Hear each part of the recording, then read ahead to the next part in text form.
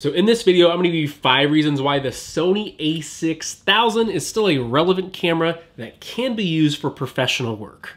If you guys are into camera reviews and gear, give me a huge thumbs up and subscribe to this channel right now. The Sony A6000 was released in 2014, which means this is a 10-year-old camera. By no means does it have the newest, greatest, and latest things. I started doing photography in 2018 because I thought automotive photography was cool. Now in 2023, I primarily do restaurants and real estate, and very seldom do I do any automotive photography. I started with the Sony A7R II, which was a 42 megapixel camera. I thought that's what you honestly had to have, was the absolute highest megapixel to create the absolute best images. But over time, I learned that these higher resolution cameras, when you're doing volume type of jobs, really slow down your computer. Not everyone's gonna have the newest, latest, greatest computer to be able to handle everything on there. Plus, there really is some trade-offs. You know, do you wanna have a photo-heavy camera? Do you want a video-heavy camera? Do you want a hybrid like the A7 IV, A7 III? Or do you need something that's more basic? For my needs now, I'm primarily shooting real estate and I'm shooting restaurants. I can get the images I need on a 12 or 24 megapixel camera, and I don't have to have a 42 megapixel camera.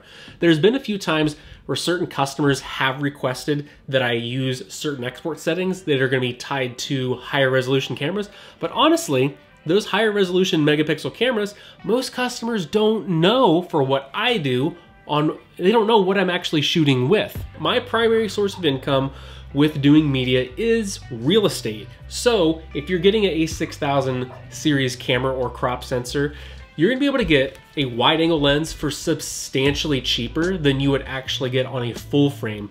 On either camera, full frame or crop sensor, you need a lens that's gonna be able to portray the whole room.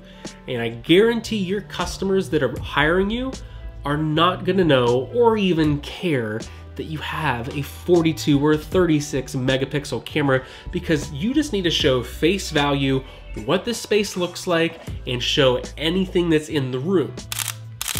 If you're gonna be doing professional work, you're going to be firing off cameras a lot and having a lot of shutter accusations.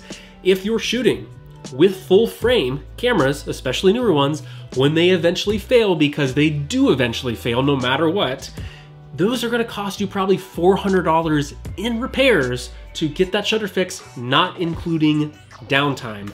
This camera I got on eBay for about $250.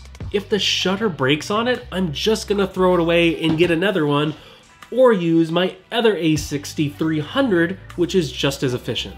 That brings me to my third point on utilizing these cameras. I got this one with under 300 shutter accusations from eBay, from someone who really just didn't need it. You can get these for $300 to $400, but a lot of people never utilize these cameras or never did anything with them, and they've just been sitting around in the middle of nowhere. So you can get into doing photography for a very reasonable price with this series of camera.